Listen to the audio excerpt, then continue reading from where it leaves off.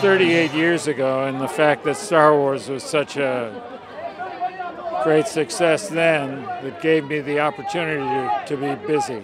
Happily, that's been the kind of family film that gets passed on from mothers and fathers to their kids, and that's been great for Star Wars. It's also been great for me. I feel like the whole world's been waiting for this moment, and now we've all converged here, and there's about to be an awakening. It's incredible to be here on a night where we can actually just have fun. It's been so much work, and to get to be here with all these people who were responsible for the movie all in one place, and to get to share it with some fans and some friends and some family, nothing better. I think this is the one film that I feel is meant to be seen with a crowd, and I think tonight is going to be particularly special because I feel like the die-hard fans are going to be in the room, and we get to give them this gift that is Star Wars 7.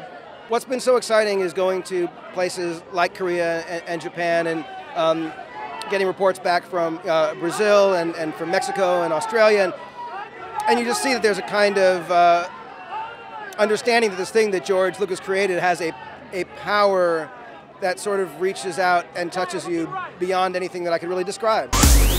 Made in Hollywood.